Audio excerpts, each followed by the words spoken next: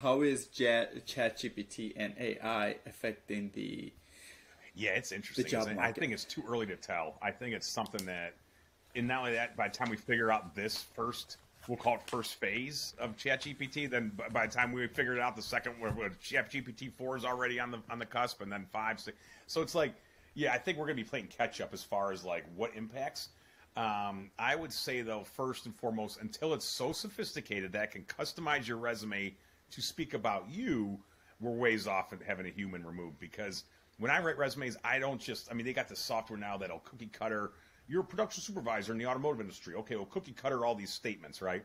I mean, I could do that off a job description. I go cookie cut the heck out of a resume and it takes me 5 minutes just looking at 4 job descriptions, right? So that's not the thing. It's every candidate I get, every client I get is a different Lego set. Sure, some blocks are the same color, same size, but everyone's built differently.